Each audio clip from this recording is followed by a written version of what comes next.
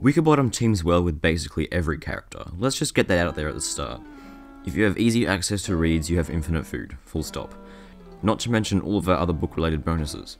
Anyway, the 4 main character combos I'll be covering in this video are Wickerbottom and Wolfgang, Wickerbottom and Maxwell, Wickerbottom and WX78, and Weber and Weber. Surprisingly enough, most of these combinations involve Wicker. Guess she's just a friendly old lady that teams with everyone, I don't know.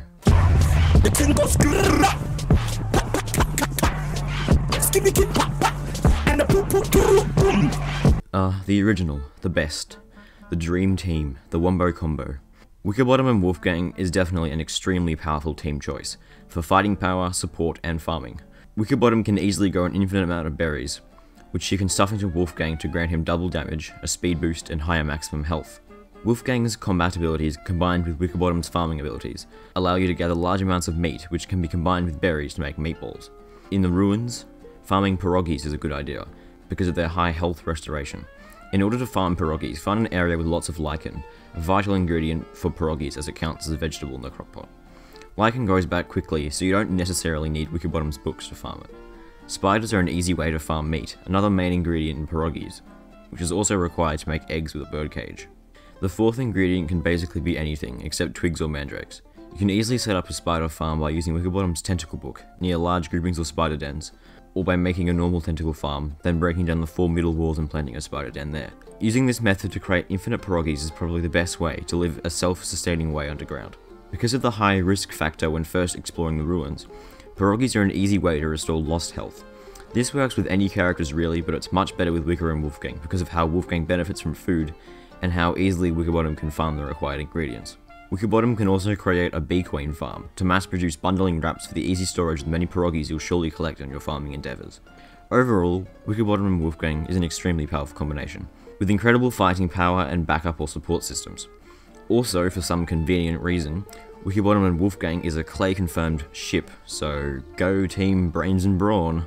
The team goes pop pop ka ka, skibidi pop pop, and a boom boom boom boom.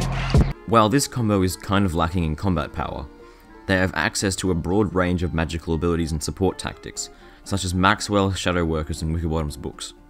Their 2 abilities synergize together rather well, because Maxwell can actually read Wickerbottom's books. This can be useful because of how easily Maxwell can regain sanity, contrasting with how much sanity the books make you lose. But Freddo, I hear you say, you're a professional, you shouldn't be worrying about something like sanity.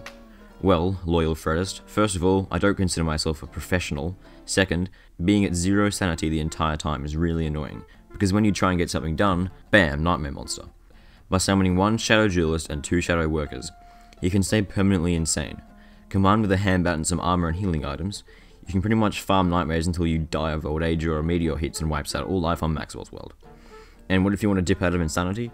Just kill one of the Shadow Puppets and you'll be back to being sane rather quickly, due to Maxwell's natural regen.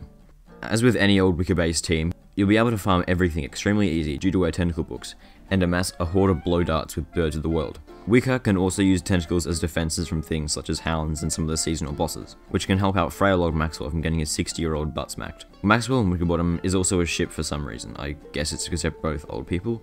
I don't know. Officially, Maxwell is shipped with his own shadow, so I guess it's fair that he's shipped with Wickerbottom. Why does Wickerbottom get all the action?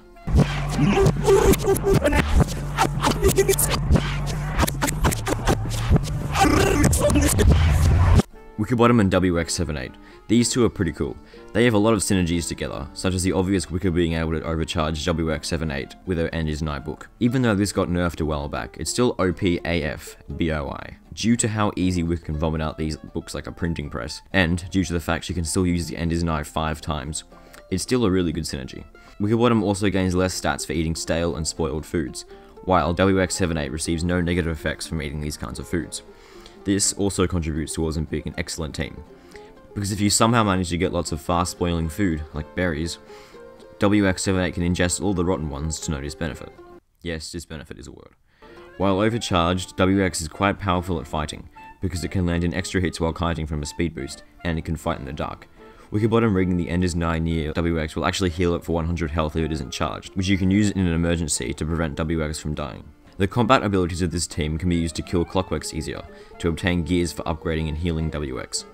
Also, as far as I'm aware, there is no such thing as WX and Wickerbottom being shipped.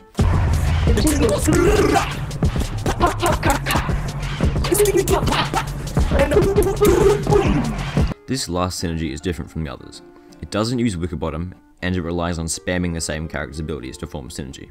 There is no limit to the amount of Webbers that work with this synergy. The more the merrier. Webber is different from other characters in that he is considered a monster. He will be attacked by mobs such as pigmen and bunnymen on sight, and he is able to befriend spiders.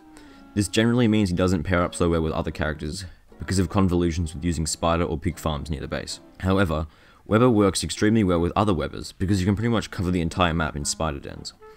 Webber starts with a free spider den, and you can also craft them with 12 silk, 6 spider glands, and 6 papyrus. While this might sound like a lot, Webber does grow a silken beard over time, and can start civil spider wars by feeding a spider to befriend it, then attacking another one and walking away before the spider is actually hit. This will cause the spider to attack that spider, and then a spider will attack that spider for attacking a spider, and so on and so forth. This means you can get mountains of silk, spider glands, and monster meat by doing almost nothing, especially due to the fast respawn rate of spiders. Webber can eat monster foods without any negative effects, meaning that you can basically live off the farm monster meat without need to find another food source. Webber can also upgrade spider dens by repairing them with 5 silk per tier. This means you can get a source of spider warriors, supreme spiders that have a jump attack, and have more health and deal more damage. This synergy is excellent for making a spider mega base, and taking over as much of the world as you please. Webber and Webber is also an excellent synergy for caves and ruins exploration, because the amount of spiders down there is tremendous. You can even befriend the unique cave and spitter spiders, to obtain bodyguards with ranged attacks and a damage absorption ability. Spider queens are neutral to Webber, however they can't be befriended. They can still be useful because they will constantly produce spiders and spider warriors, which you can use to farm meat or just as a defense. When collecting meat, you do have to watch out because spiders will instantly eat meat left on the ground, so be sure to stand right in the center of the battle so you can grab the meat as soon as possible. Overall, Webber and Webber is an extremely powerful synergy, because they can get free food for doing basically nothing, and can have powerful armies of defense spiders. And I guess this can't really be shit because it's the same person. Or can it? Well, I guess I'm not single after all. Anyway, that's all for this video. Hope you enjoyed it. Thanks to Cheat Zits for being the other people in the synergies. They helped out a lot. Go subscribe to their meme channel. Or, yeah, I don't know, if you want to. Bye!